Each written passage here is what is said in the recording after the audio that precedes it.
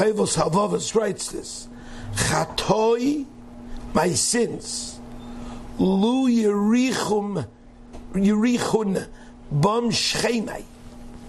If any of my neighbors would be able to smell my sins, azai baruchu v'rochaku migvulai, they would flee and distance themselves from getting near my gvulim.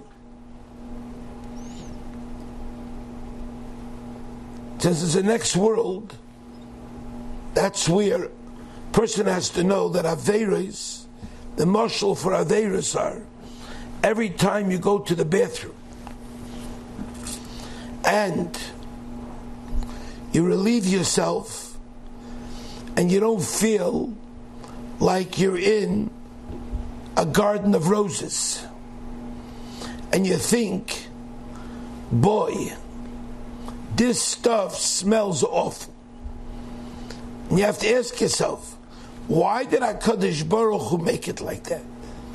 You think HaKadosh Baruch Hu couldn't have made it neutral flavor? You think he could have made it the same smell as the spray?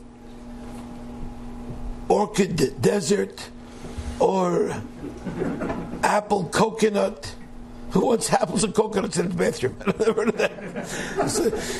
But did they have that? The Hashem couldn't do that? Why didn't Hashem do that? And every single time, let's say you come into the bathroom because you didn't take note about your own vacuations. A person is negay b'davar, and he thinks that somehow that his tzaya doesn't smell so bad. It's always the other guys. So another guy comes out of the bathroom and he walks in and he goes, woo, woo. Starts to make a gadsa fuss. And he doesn't understand that Hashem is giving him a message. It's a very clear message. You know what Hashem's telling you?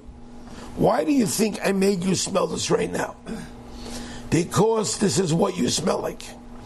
Your Aveiros make you smell like this.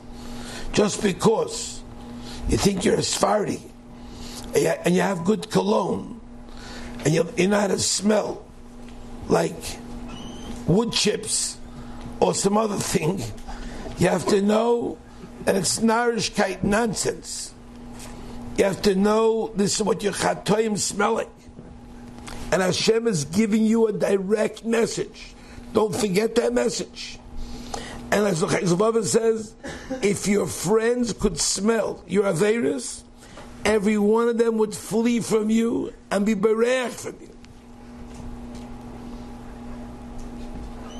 I mean, it's no shayla. If you ever go to the bathroom, after a tzaddik goes to the bathroom, it won't smell as bad as when you go to the bathroom. You know why? Because their tzaya is reflective of their actions. And since they don't carry around dirty diapers, spiritual dirty diapers, their physical dirty diapers, not that bad.